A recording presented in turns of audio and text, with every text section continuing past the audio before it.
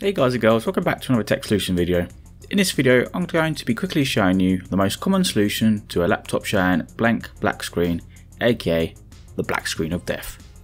Now unfortunately the laptop you see me working on in the video is a complete mess and it's currently beyond economic repair, so disregard the edits towards the end as a part of the motherboard is dead and the hard drive is also messed up. What I'm going to show you though is the most common solution in any other normal laptop.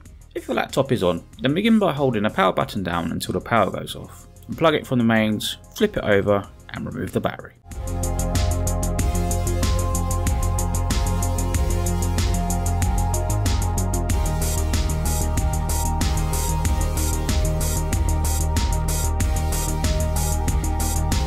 Once the battery is out, you will need to flip the laptop back over with it still unplugged and hold the power button down again for 60 to 120 seconds.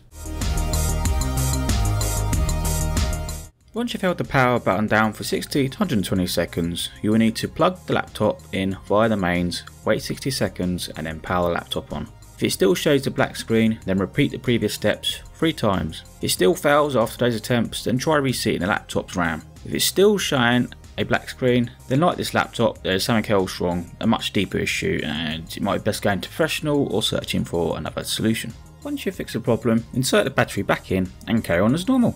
Hope this video has helped you out. If it has, be sure to leave me a big thumbs up down below, or if it hasn't, then let me know in the comment section down below. Thanks for watching all, I'll see you next time.